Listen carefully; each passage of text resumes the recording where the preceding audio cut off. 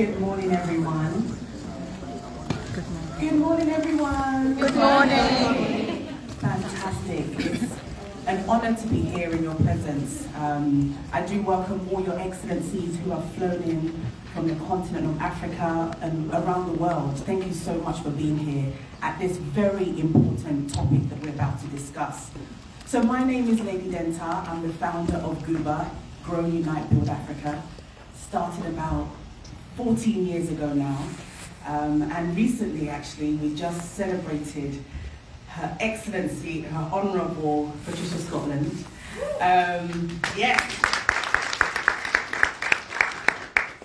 We honour the Africans and Africans in the diaspora and on the continent and bridging that gap. And I wear a lot of hats. So I'm a paediatric nurse by profession. So this topic is very close to my heart. But I've also experienced, so my auntie was abused by her husband. And I remember growing up, her coming to the house with bruises on her face and never explaining to us why. But we knew why. And I think as children, that's where we need to focus. Because children see all these things, but sometimes we don't ask any questions. And I had to then go to my mum. My mum was almost my counsellor because I was like, why is auntie always coming home with bruises on her face? And then she explained to me what was happening. And I think it's that communication. Some women can't talk about it because of the pain that they go through. And so this call to action, safeguarding the well-being of women and children, is a very deep topic for myself. So thank you all for making the time to be here. I see there are men in the room, which is good. I see some men, so please, let's give a round of applause for the men who are here. I was reading up on, what has happened in terms of number-wise, and the police recorded 1.5 million domestic abuse-related incidents and crimes in the UK, ending of March 2020. The percentage of repeated cases has also increased by 29.7%. So there's an increase. And I think, us coming together to see what we can do is extremely important. I was saying to Right Honourable Patricia Scotland that I was there in Rwanda when this conversation started. And with Dr. Fatima, I remember your speech as well when the First Lady's event. And I'm glad that we are continuing the conversation, because sometimes we start these conversations and then nothing happens. We don't follow up. And so I'm so glad that we're back here together to continue the conversation and see what we can do. So that's a little bit about me and my organisation. We have our GUBA Foundation that looks at autism. So I saw that one of the speakers, you look at autism as well, which is a big stigma in our community. One of our topic is I'm Not Your Stigma. That's our thing for the foundation. And so I have the privilege and the honour to actually introduce my mentor to the stage. And when I was like, oh, we honoured this woman, but how am I going to introduce her? She's like somebody that inspires me. She's she's the 10th born of 12 children, the first in 700 years to be an Attorney General for Her Majesty. And we are so proud of you for everything that you have achieved and everything that you stand for. Thank you so much, and please give a round of applause for Right Honourable Patricia Scotland.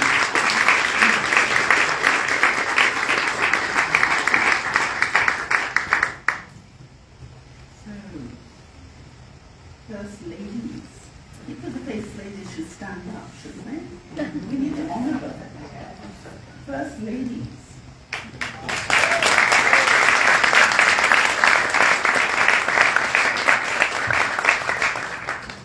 Excellencies, distinguished guests, Commonwealth colleagues and friends. This is an extraordinary moment. It's an extraordinary moment because if you just look around in this room, there are women of talent, power, energy, intelligence, but much more commitment and heart. Because this call to action is a sign that we are determined that there will be change. And the scourge of violence against women and against girls has to stop. And I'd like you just to look around to see who you are sitting here. Because we have women of every race, every colour, every religion, every demographic, and they have come together. We have all to come together with one purpose. And this call to action is not only going to be part of the fruit that was sown in Rwanda, it's going to be a seminal moment that people will look back and say, the fight back started here. And let's be very clear, every person in this room, including all the wonderful men, and I want to shout out to all the wonderful men who happen to be with us, because they're going to help us to be change makers. And guess what? We're going to hold them all to account. So maybe the men should just stand up for a moment.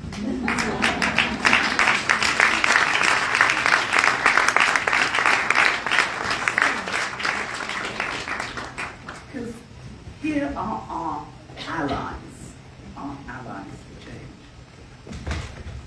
Many of you know I've been on this journey for a very long time in relation to ending violence against women and girls, but some of you may know why it started. It started because I am a truly blessed woman.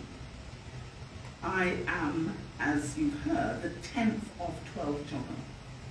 But I had 7 magnificent brothers and a father you would die for. 6'4", beautiful to look at. The brain the size of the planet. He was an amazing sportsman, a cricketer, and he was adored. His 7 sons thought that he was the example that they should follow. So I grew up believing men were magnificent, that they were kind and gentle and generous and warm and loving and clever and strong, and I thought that was normal. And then at 20, I qualified as a lawyer, and at 21, I became a barrister, and I did my first domestic violence case, and I was shattered, absolutely shattered. And I remember going home to my father and saying to him, literally, but Daddy, this was his wife. Because it was never within my contemplation that a man could treat a woman with such utter disrespect, disregard, to damage her in such a way. And that's when my fight back started. Because I realized that I was one of the, because it's 1 in 3 women, so I was one of the 2 women who didn't know anything about domestic violence. I'd never seen it, never smelt it, never tasted it, didn't understand it. And that meant that I had been living in ignorance of the pain that was normal for others. And that first case has never left my mind.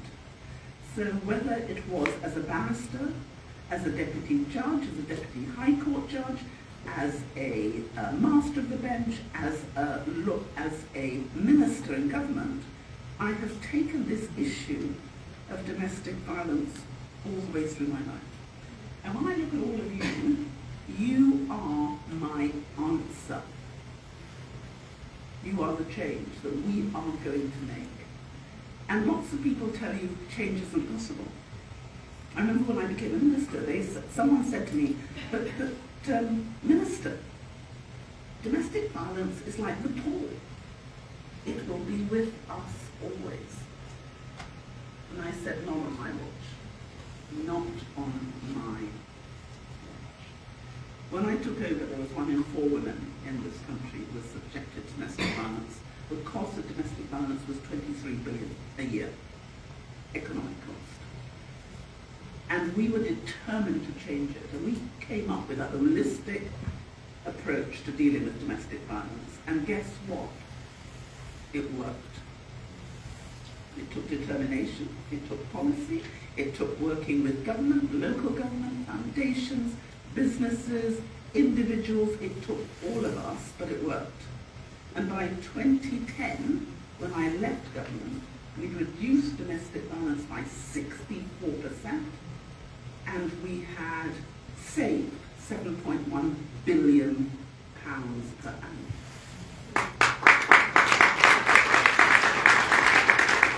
So those who said government makes no difference, we showed it did. But guess what?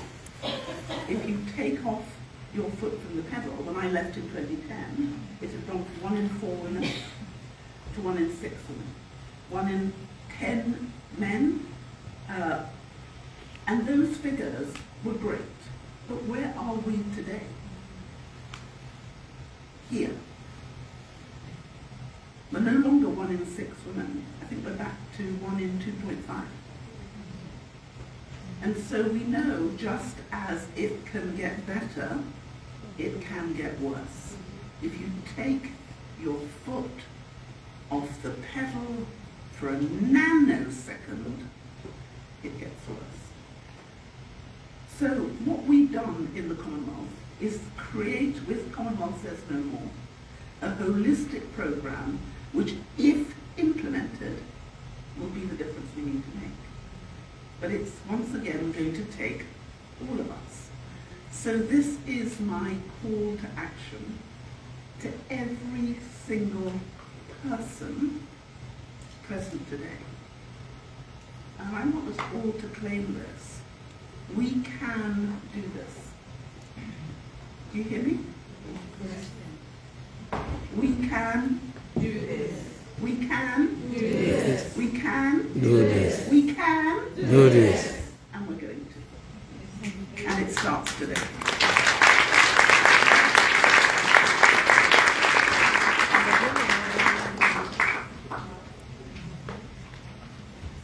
I'm going to repeat it again. We can do this. Absolutely, we can do this. And together, we are stronger, right? We can't do it individually. But when we come together as a community, as people, as one, we can definitely do it. We can do it.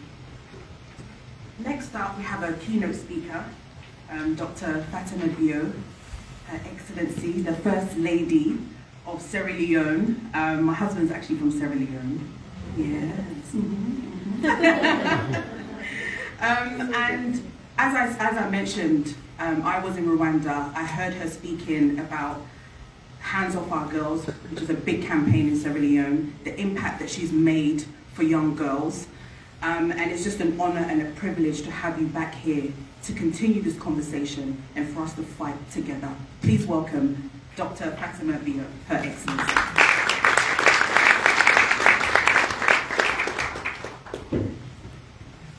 Thank you. So my husband is from Sierra Leone, which makes her my wife.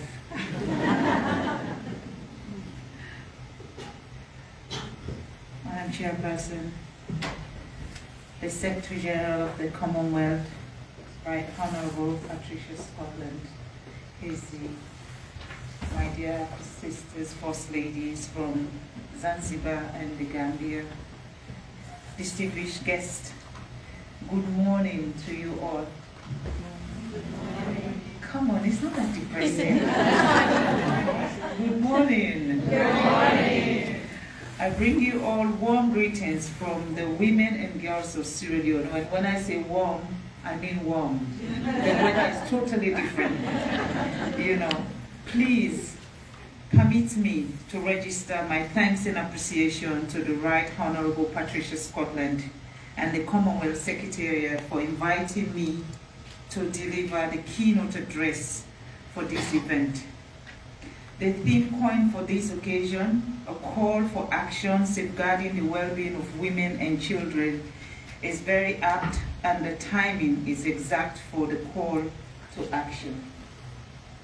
I believe we are gathered here to address the identified factors related to violence against women and girls, and at the same time pinpoint the strategic action, including evidence-based best practice from within us in the Commonwealth. As diverse as the Commonwealth is, with a membership of 56 countries spanning across 5 continents, and with a population of more than 2.5 billion, from which are the major races, languages, religions, and culture of the world. That notwithstanding, the related factor on violence against women and girls are almost the same. The statistics are horrible, and they are constantly remind us of the mammoth task ahead. Daring to challenge this established and chronic menace in our society that have been entrenched in the name of culture, tradition, and norms that only subsist to perpetuate violence against women and girls, in a very courageous move that some of us has devoted our lives to. In this 21st century, we are still having within our community very harmful male dominance behaviors in domestic violence against mothers and their daughters. Our communities are placed where women and girls are considered inferior and not significant. Access to factors of production, especially land and capital, as well as employment opportunities, remain very restrictive for women and girls in our community. Even more depressing is the continuous existence of barriers to get to gender equality that are expressed in discriminatory laws in major part of our communities within the Commonwealth family. I want to take this opportunity to talk about the Hands of Our Girls campaign. In 2018, when I became the First Lady of the Republic of Sierra Leone, I immediately initiated one of the most aggressive and holistic campaigns against sexual and gender-based violence that was rife and very disgusting. Girls as young as 6 months old were raped. Girls were leaving school due to perceived child marriage. Children were trafficked. Menstruation was keeping girls out of school. HIV and AIDS were on the rise. Victims of rapes and SGVV did not access justice easily. Even more depressing for me was the complacency and participation of our communities and religious and traditional leaders, as well as the affluent and the important people in our society, politicians, the rich, and the people in position of power. These were people that I wanted to teach a lesson. Our immediate intervention of the Hands of Our Girls campaign were declaring a state of emergency on rape and reviewing the Sexual Offences Act of 2012, launching an aggressive nationwide campaign including name-calling of perpetrators, imams, pastors, bike riders, politicians, and some high-profile citizens, which we took to the length and breadth of the entire country. We also publicly decorated the communities and traditional leaders as champions of Hands of Our Girls. In addition, we established specialized structures, one-stop centers, and the novel Sexual Offences Model Court, amongst others, for easy access to justice and review penalties for perpetrators. We also went on further to review the governance structure. We now have a standalone ministry for gender and children's affairs so that we can be more responsive to women and girls issues. And I'm very honored to say my Minister of Gender and Children Affairs is here to support this cause now. Following that, we targeted the policy and the laws that act as impediments to the emancipation and empowerment of women and girls in Sierra Leone. Alongside all of this was the deliberate investment we made as a nation which helps from the vision of His Excellency the President, retired Brigadier Julius Maada Bio. In his campaign to the people of Sierra Leone for leadership, he promised human capital development with free quality education for all as the flagship program in the medium-term National Development Plan for 2019 to 2023. The Hands Off Our Girls campaign further implemented, and we complemented the government's efforts with free sanitary pads to ensure girls do not miss school during menstruation, but even more important breakthrough of breaking the taboo and demystifying menstruation and menstrual hygiene in our conversation in schools and homes. Key out of our national effort worthy of considering as evidence-based best practice include, but not limited to, the reduced infant and maternal mortality as observed by the WHO by 60%. So in less than 5 years, we have managed to reduce our infant and child mortality rates by 60%. The sexual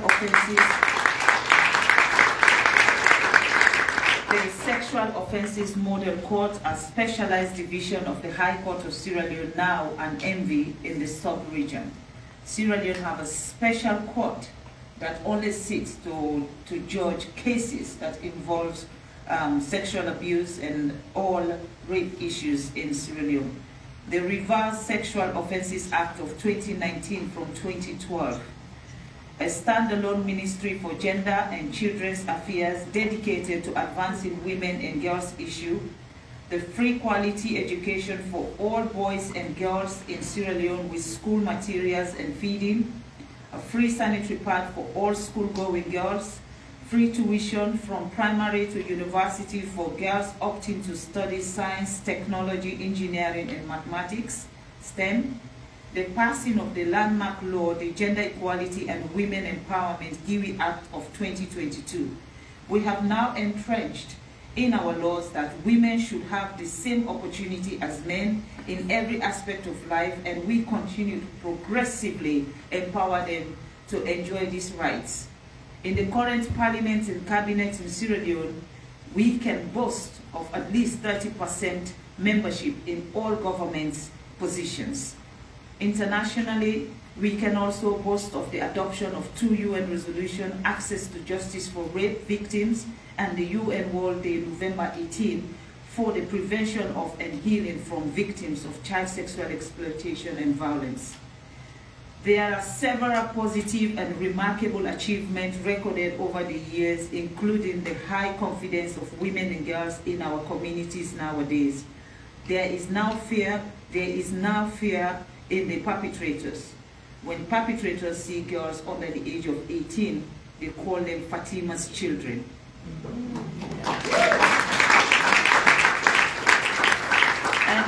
And our sentencing now is harsh. Before the Hands Off Our Girls campaign, when you rape a girl in Sierra Leone, the maximum you get in prison is 4 months. Today, the minimum you get is 15 years. The legal framework for women participation in political and other leadership positions, among others, are all developmental, we are proud of. Even though we can catalog the above mentioned as good or very good progress, we are not going to rest and say we are satisfied. We need to push harder to cement the progress made, at the same time continue to pursue the clearing of the remaining barriers and other impediments so that together we can counter and eliminate violence against women and girls. Before I conclude my speech, I would like to leave with you the following messages which we all should consider in our call for action.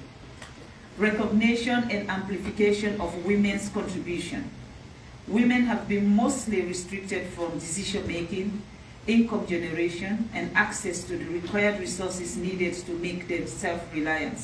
Let us always recognize and amplify progress made and success recorded by women over the years to serve as a benchmark for setting our next target.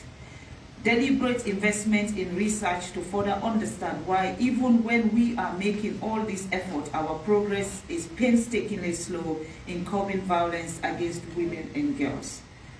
Let's build sustainable relationships through networking and sustainable partnership at local and international levels.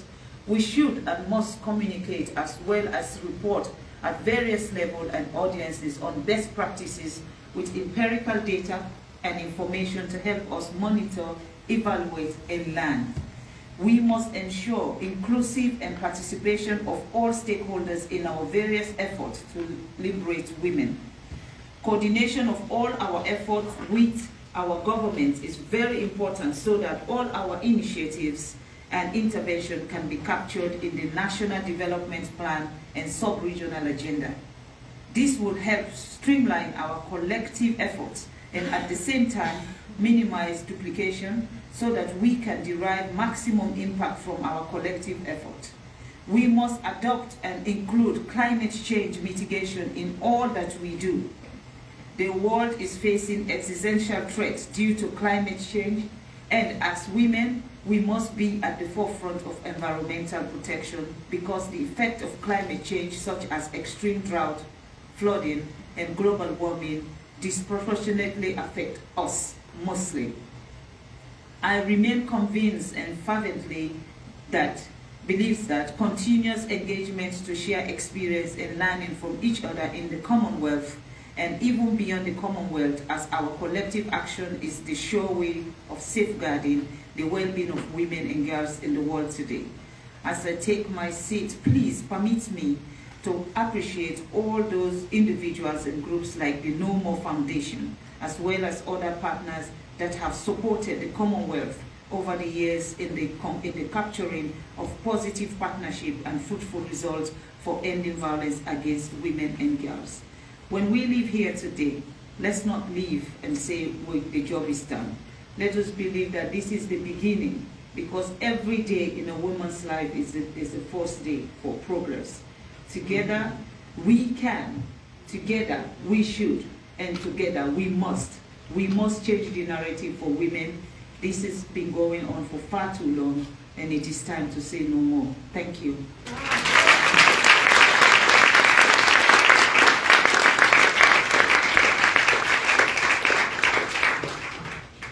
Are you not inspired?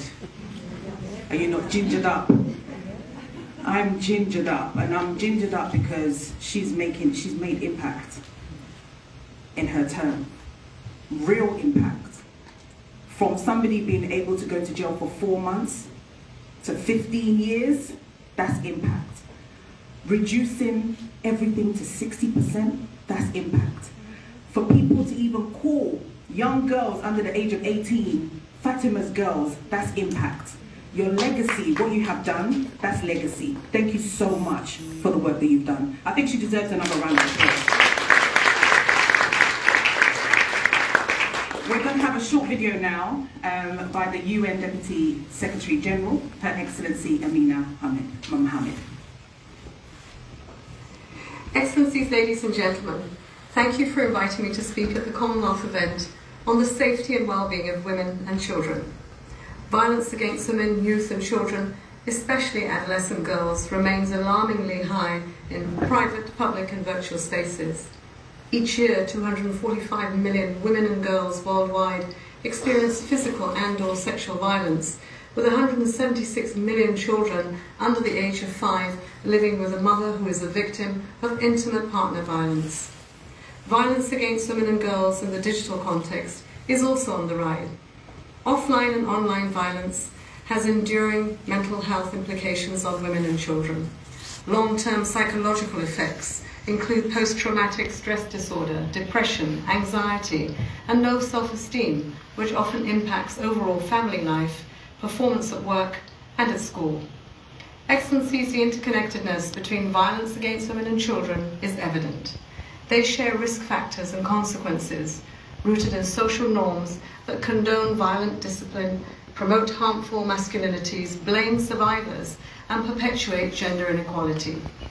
This cycle must be broken. Violence against women and children can be prevented, and we know what works. A comprehensive approach is vital, addressing legislative gaps, amplifying prevention efforts, engaging men and boys to foster positive social norms, and ensuring access to quality response and support services. Action must include capacity building for frontline workers who provide specialised services to women and children, the police, school staff, medical personnel, and community leaders. Excellencies, the United Nations works closely with sister agencies and partners to identify integrated approaches to address violence against women and children in advocacy, policy, and the programming spaces at the global and country levels. Initiatives in countries like Vietnam, Nigeria, Uganda, Timor-Leste, and Cambodia focus on education and social norm change interventions to address underlying risk factors for violence against women and children.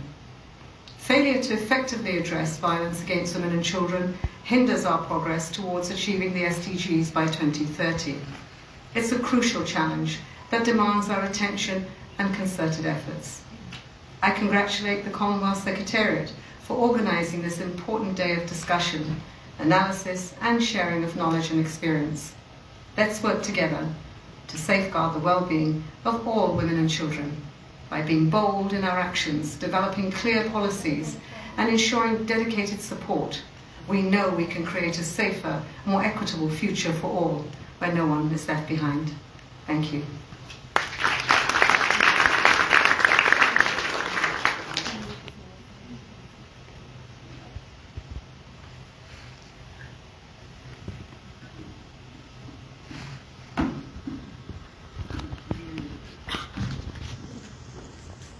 Okay, next up we have Her Excellency Miss Samia Wazad. Are you here? Yes. She's, I think this leads on perfectly to mental health conversation, a perspective on mental health and well-being of children. As you Amina Mohammed mentioned that frontline workers, what can we do? Especially me as coming as a nurse, how do we, be able to identify these issues? And so I welcome you to come and do your speech. Thank you very much.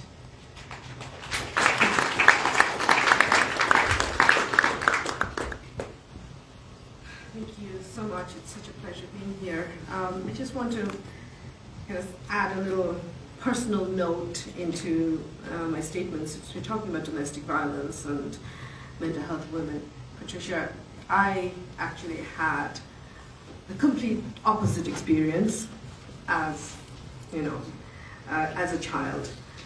And one of my first exposures to violence against women was a domestic helper that lived in our colony. I must have been 4 or 5 years old, and growing up as a refugee in India. And she had lit herself on fire because of the abusive situation she was living in. And I think perhaps that led to me going into the profession that I did, because till today I do remember her being carried down, wrapped in a sheet right in front of us. So children, whether their violence is perpetuated on them or that they witness it very closely, are always affected. And I was fortunate that I took my experience and it led me into a profession that I love. So really thank you for inviting me today to speak about health and mental health and well-being of children. And I'm so pleased that the Commonwealth has taken this on as an area to work on, that has brought these tremendous leaders. This is such a challenge and such a complicated issue that it is going to take us women really making a difference, because in many ways, without really meaning to, we end up being complicit in perpetuating the ongoing stigma that is associated with physical and mental violence, that we end up being quiet and accommodating and tolerant of behaviors that destroy us as women, as people, as societies, without really meaning to, because we as women are nurturers, we want peace. And in order to ensure peace, we don't take the kind of actions, or we don't take the leadership that we need to. So hearing about the changes in the legal framework and procedures in Sierra Leone is really heartwarming and so encouraging. Those are the kind of changes we need in many of our countries, because the repercussions are not strong enough to make a difference, and it really needs to be changed. So mental health promotion and prevention interventions that we need, they have to be aimed to strengthen an individual's capacity to regulate emotions, enhance alternatives to risk-taking behaviors, build resilience for managing difficult situations and adversity, and promote supportive social environments and social networks. Globally, 1 out of every 7 children between the ages of 10 to 19 years experience a mental disorder, and many of it is from experiences that they have had, whether witnessing it or experienced violence themselves. This is approximately 13% of the global burden of disease in this age group. So imagine what those children are as adults when from such a young age they've experienced violence. Depression, anxiety, and behavioral disorders are among the leading causes of illness and disability among adolescents, and we still have no solutions truly to prevent it. Alarmingly, suicide is the 4th leading cause of death among 15 to 29-year-olds.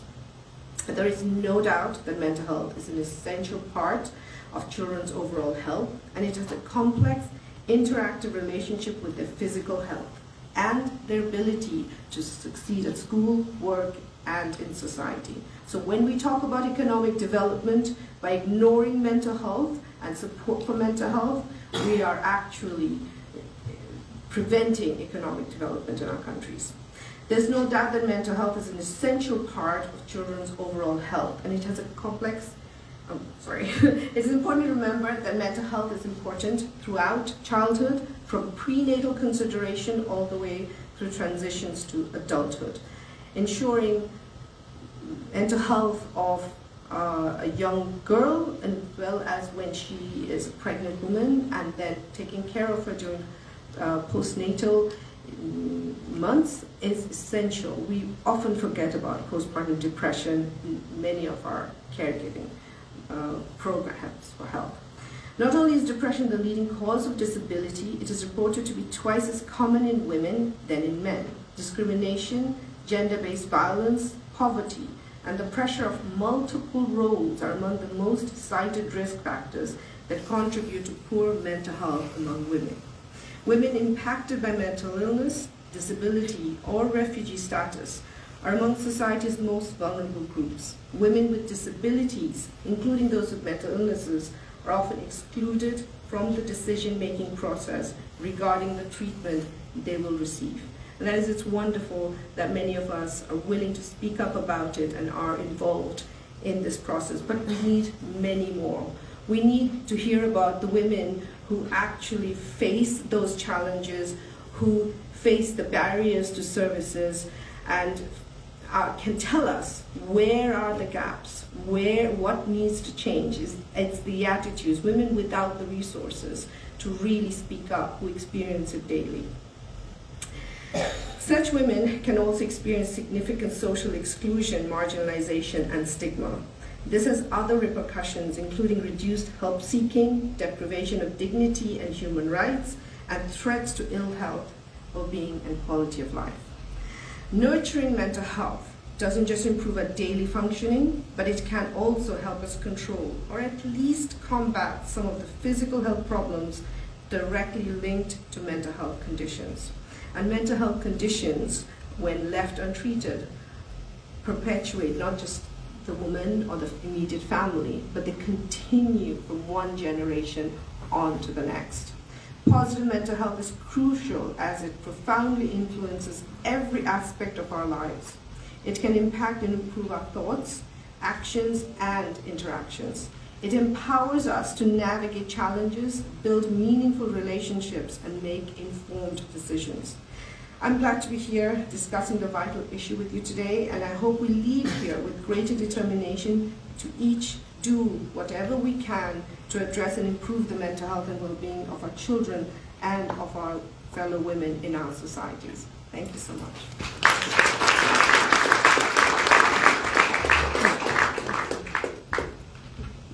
Thank you so much. Mental health is a big thing, especially looking at what's happening in the world today. From COVID, loss of jobs, people are not allowed to go out, from wars. There's so many things that are happening that are affecting our mental health. How do we balance? I was talking to Mr. Nabil. How do we balance? How do we balance? There's so much going on. So much going on. And this leads on to Maya. And Maya is inspiring because she's only 20.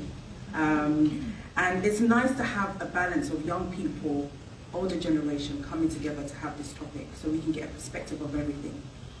And the reason why she's kind of geared towards her is because her brother has autism.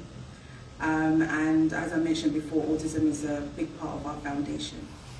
And even with young people who have disabilities, who are going through these things, how do we get the communication out of them?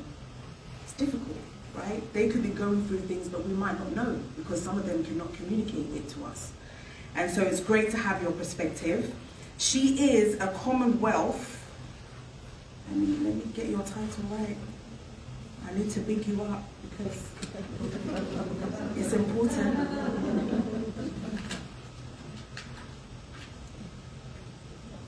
She is the Commonwealth Young Person of the Year.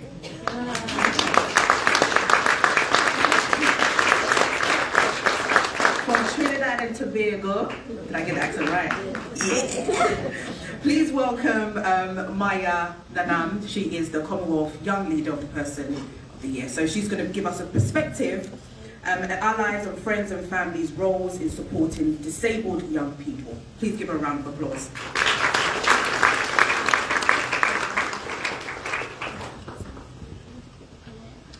Your Excellencies, distinguished persons and guests, good morning.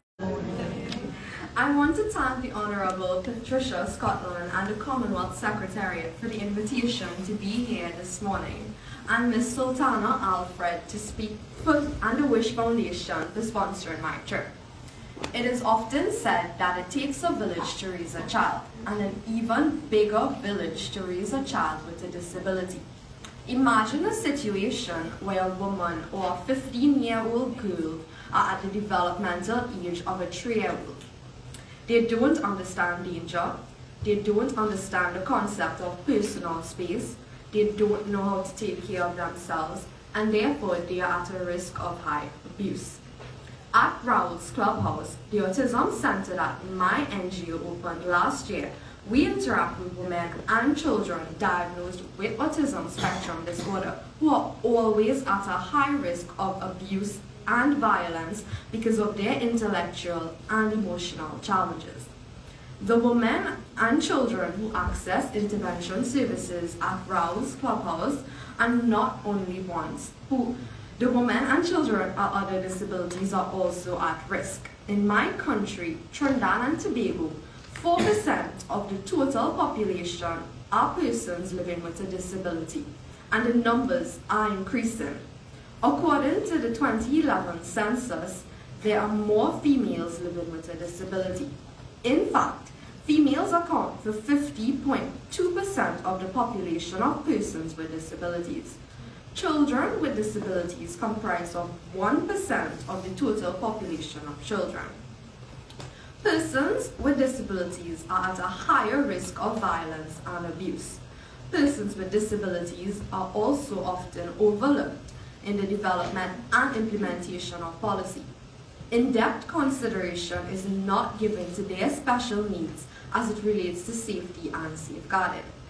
In my work at Raoul's Clubhouse, it is clear that the first point for safeguarding persons with disabilities comes from the family and friends.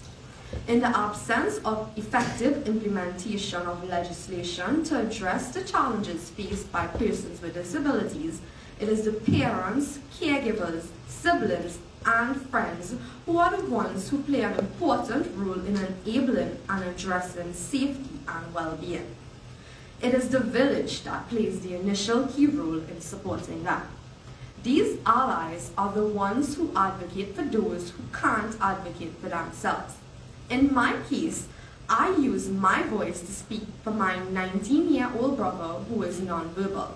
He may not be able to express himself verbally, but I understand him completely.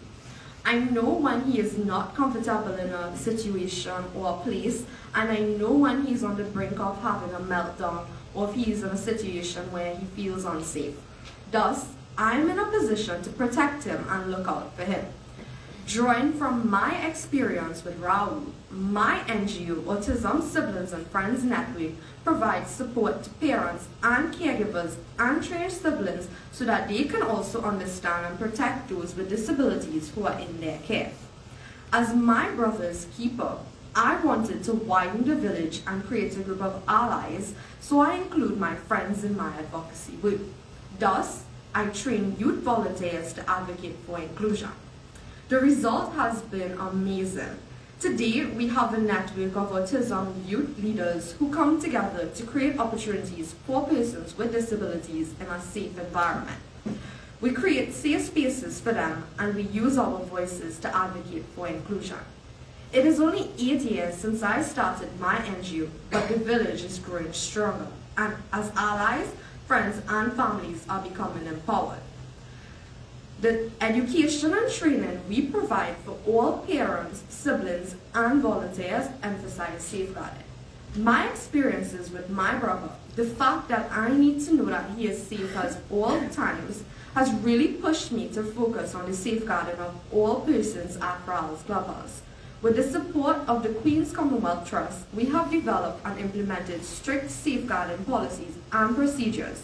I would like to see this kind of focus coming from all agencies that work with women and children. For this to happen, we need to be mindful of the special safeguarding needs of persons like my brother and others with disabilities. Thus, the role of allies, friends, and families playing their lives must not be taken for granted.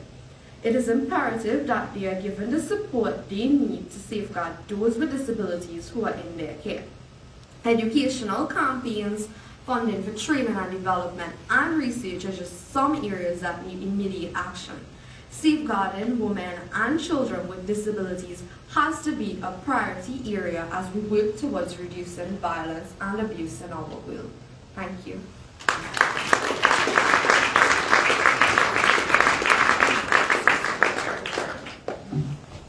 Maya, he was like, only 8 years. 8 years is a long time. You've done really, really well. Another round of applause for her.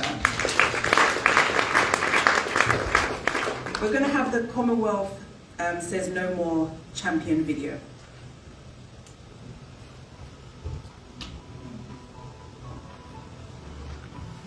This conversation coincides with the opening of the 13th Commonwealth Women's Affairs Ministers Meeting, which is being held in Nassau, the Bahamas, from the 21st to the 23rd of August 2023, under the theme Equality Towards a Common Future. Well, thank you all so much for being here. It is very, very exciting and such a pleasure to be able to have this dialogue. So, because the Commonwealth has always been one of the most trenchant advocates for equality, for inclusivity, it was a scar on us all that this violence against women and girls was not being sufficiently concretely and collectively addressed, because every country in our Commonwealth had committed itself to end violence against women and girls, and every country was working hard on it.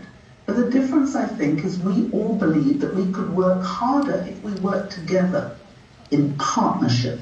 And it's this partnership which has been so important. What do you think are the challenges that your country particularly faces? Perhaps different from others, perhaps same? Yes, there are a few that I can mention here. One of them is violence within the family and some of our family islands. We are an archipelagic nation.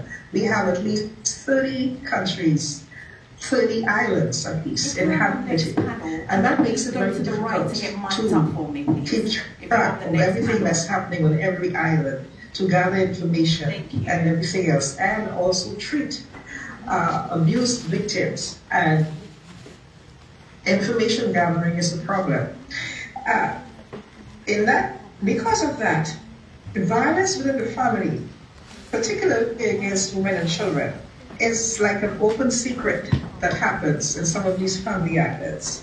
And it's been like that for so many years. So we need a cultural shift, totally, to help eradicate this program. It has to be seriously addressed, which is what we're doing in our new bill. That's one of our challenges, because of all the islands we inhabit. What are some of the challenges that you see in Sri Lanka? In Sri Lanka, I would say one of the biggest challenges is people's mindsets.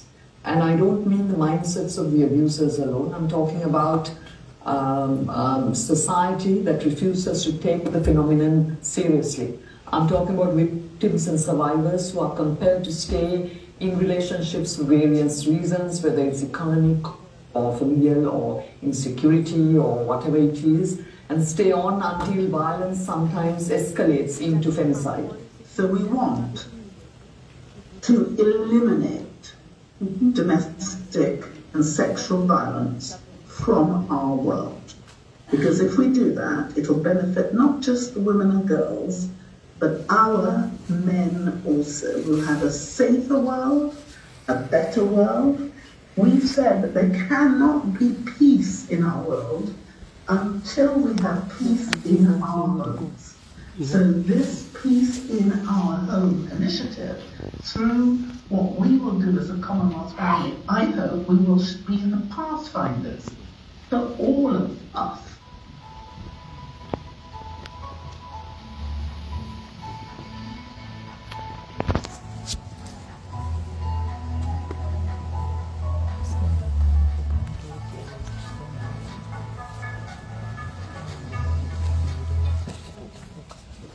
No more, certainly. If we can't have peace in the world if we don't have peace at home. That's very, very, very important.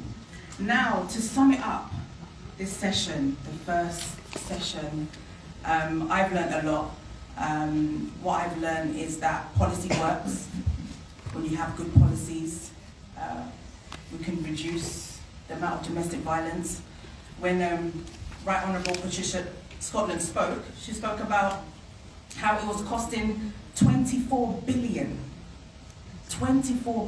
pounds, and she reduced that by and it went to 7.1 billion.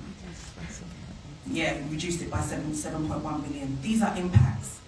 And then also looking at how do we get people with disability?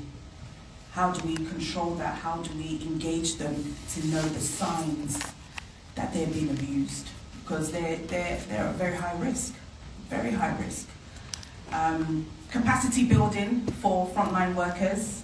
How do we engage them? How do we make sure that they can see people that coming in? I mean, as a nurse, I saw loads of people that came in, especially the women who were abused, that you could see. And it's silent abuse as well. Silently, you could tell that these women were abused. So I'm just going to ask 2 other people in the room what they learned from the first session. Because I know you want to hear the chairpersons, but I've said mine, and now I want to hear from you. Just 2 people. Any hands, or do I just go to somebody? Anybody want to say something? Yes. Again, very similar. What I've learned is the amount of projects going on in the Commonwealth. And I think today is the day for us to share. This is what I will take back.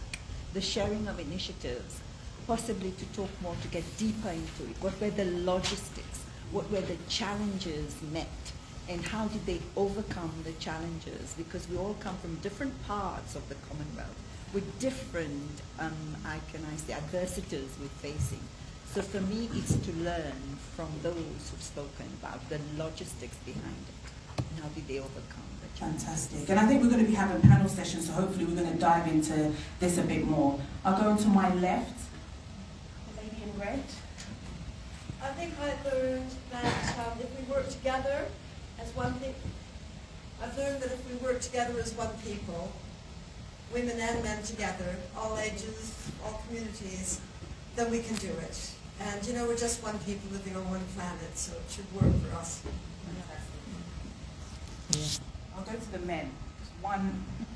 And I know he's looking at me because we were having a conversation earlier. So I'll go to you. Hi everyone. I'm thinking I'm a son first, and also a husband, and also a dad, so I think I've taken that with me, and also as a member of the FCDO, we have a kind of evolved in terms of the policy side of it, but and it's also interesting kind of the project side of things. We are working with the Commonwealth and also other kind of Commonwealth partners, so there is lots of great things going on, but obviously we can do more. We can definitely do more. I'll go to the back here. It's very nice to see everybody coming together today to talk about a very important topic. We come from Qatar, and we're here to learn from everybody and hopefully also do a big change in our country. Thank you, all the way from Qatar. I'll go to the next. Oh yes, this is why I like you, Nabil.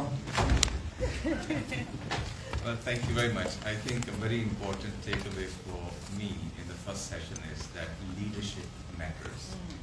And leadership is not limited to one particular country, to one particular organization, to one particular sector. So we have a great example of intergovernmental leadership. We have a fantastic example from the national leadership. We have an excellent example from the community leadership. And also, Samia also talked about the sectoral leadership from sector. So for me, this is the takeaway, that leadership at every level will make that change. Do you all agree with that? Yeah. Yes, I think he deserves a round of applause. I'm going to go to the other side because I feel like I'm just going to this side. Oh, yes, the man wants to say something. This is great. Thank you so much. What I found in this first session is that policy is very important. Secondly, combating this violence against women is a journey. It is a journey that we can easily reach the destination if we work together. Thirdly, it is the family role. The young lady of the year said it takes a village to raise a kid. It is not one person who is burden to carry, but if we carry it all together, it will be lighter. Thank you. Thank you for that. Thank you. I'll go to the side. I'll go to another man.